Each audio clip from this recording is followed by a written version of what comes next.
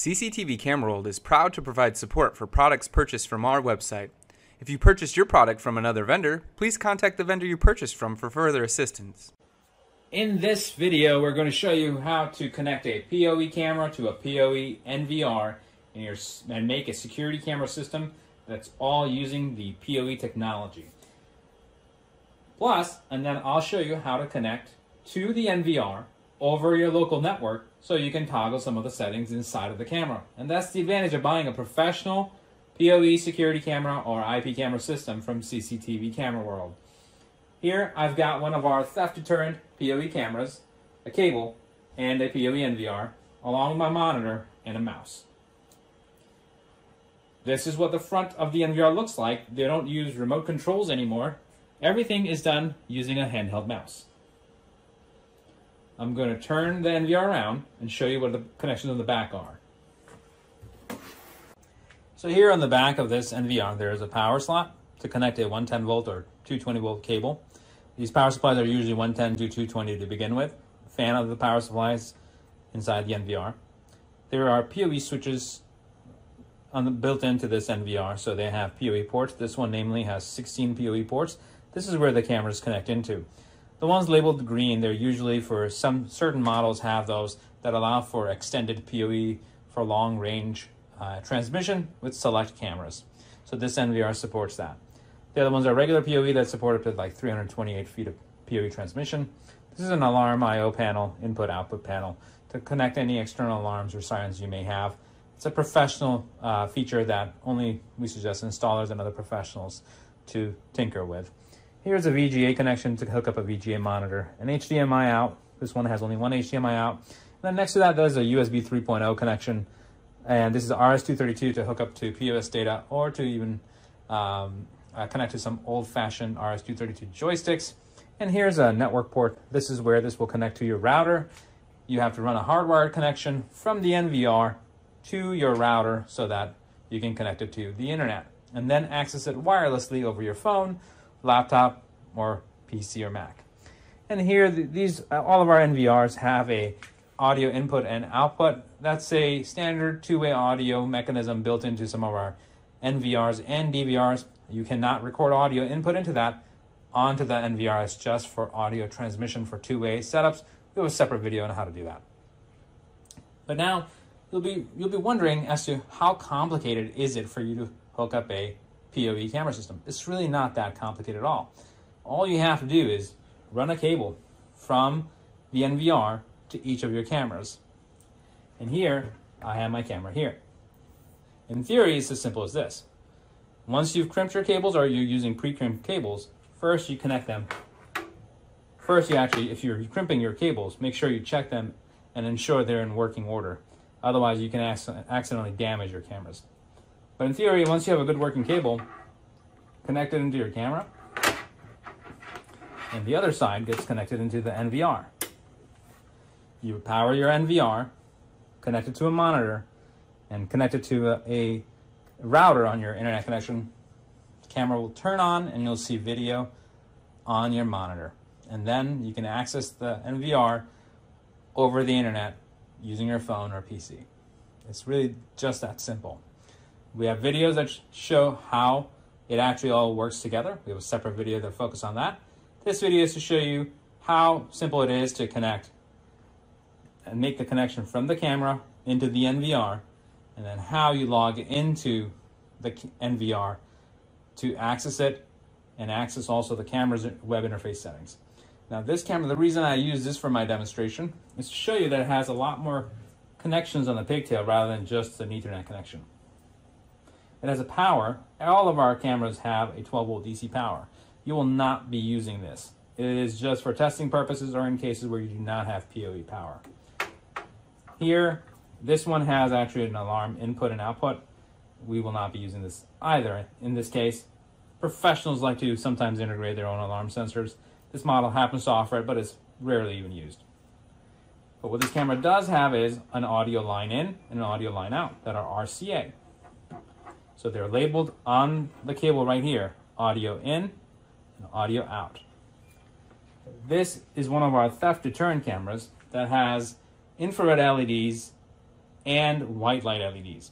So it has dual illuminators that can let the camera see in both infrared and darkness, or you can program it to use the white light LED to see in color in complete darkness.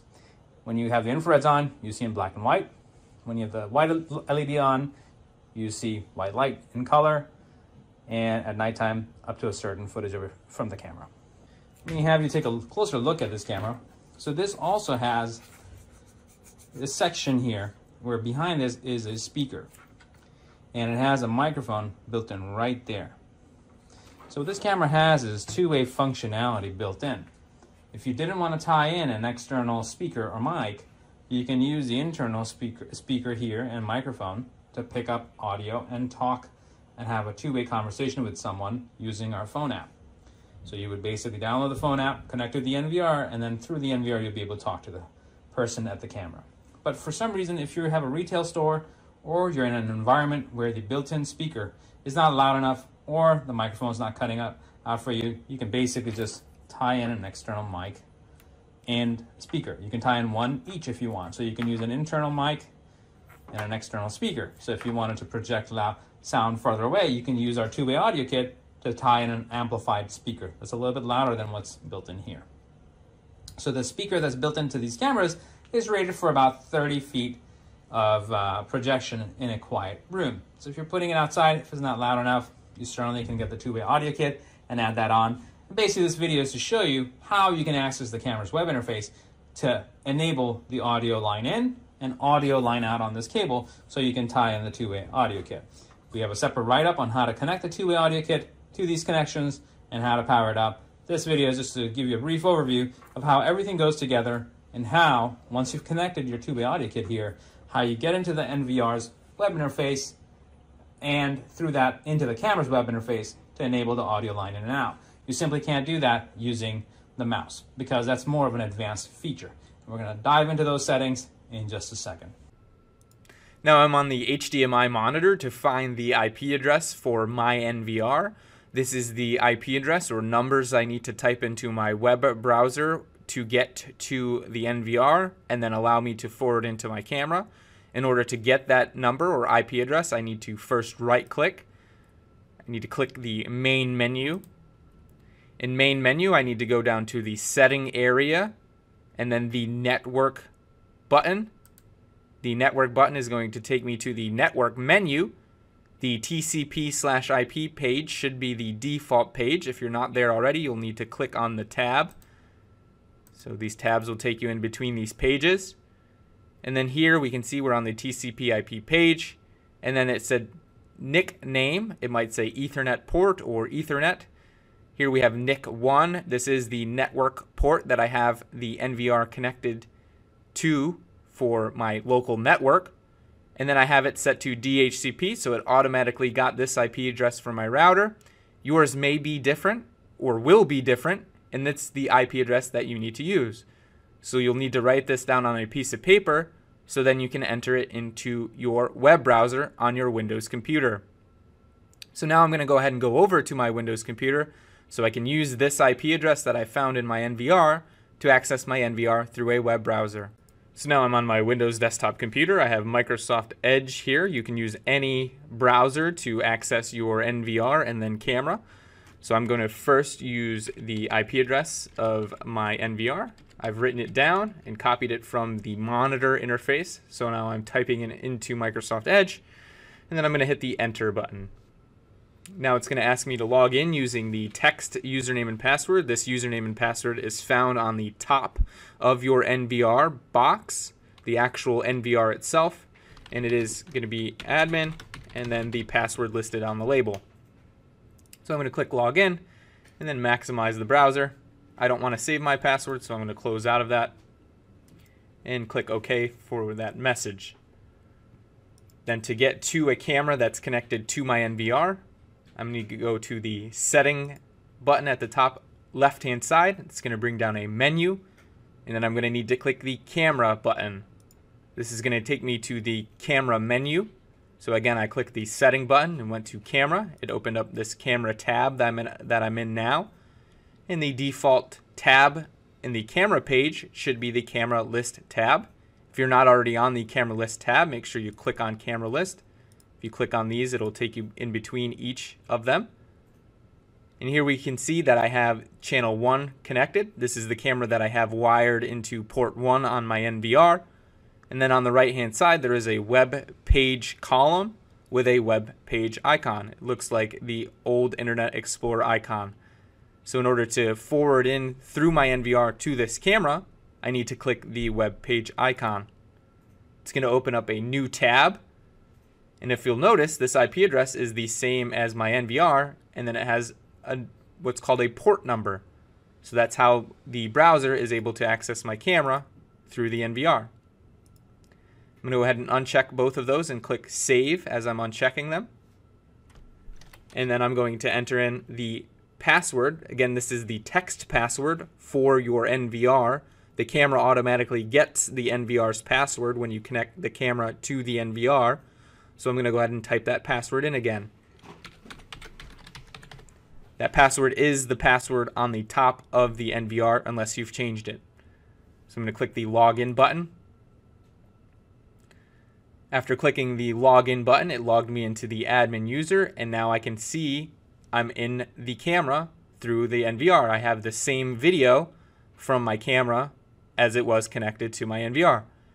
I'm going to click the Setting tab at the top hand side to get to the audio settings. The audio settings are found on the left hand side under the camera sub menu and then the audio sub menu. So each one of these is a sub menu as I click on them. Again, where I need to go is under the camera sub menu and then audio sub menu. So I click audio sub menu, and you'll note here that both of my audio streams are disabled. So I want to first enable them. I'm going to change the encode mode to AAC and then put the sampling frequency all the way up. This is going to increase the quality of my audio, and then AAC is the most compatible encode mode. I'm going to do the same thing for my substream.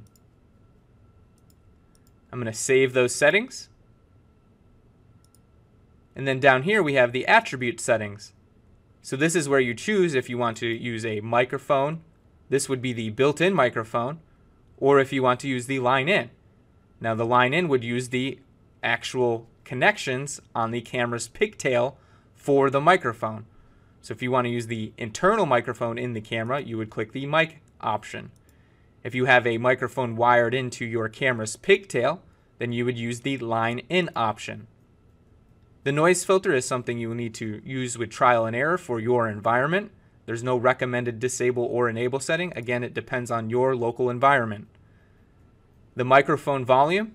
Now this is the actual microphone volume that's coming in, whether you're using the built-in microphone or a line-in microphone that you have connected to the camera's pigtail.